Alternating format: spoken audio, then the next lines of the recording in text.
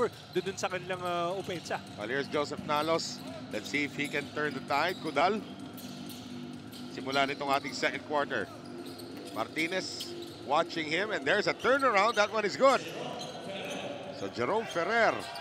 Mababa natin ng 20 muna. Diba? Tapos maya-maya gawin na natin 15. You can't naman get that lead right away. Kaya talagang uunti-unti mo yan. Bababa mo ng pako. The game on the assist coming from Louis Vigil. 80-38. Nakaka-90 points kaya itong kupunan ng Tanduay here at the end of the third. Jerome Ferrer with the second field goal of the game. Siya pa yung mag-step back.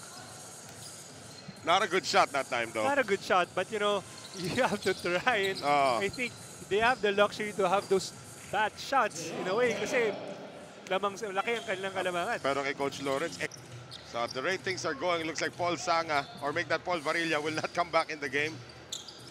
Si Vigil lang magtatapos nito para sa kanya. Vigil tries to keep it alive. Jerome Ferrer, very athletic forward, gets back-to-back baskets. And the bench of Tanduay going wild. Sabi ko sa 5, nakadalawa na yan. Tatlo na lang. Ferrer with the answer. Mahaba pa ito, 5:48 remaining.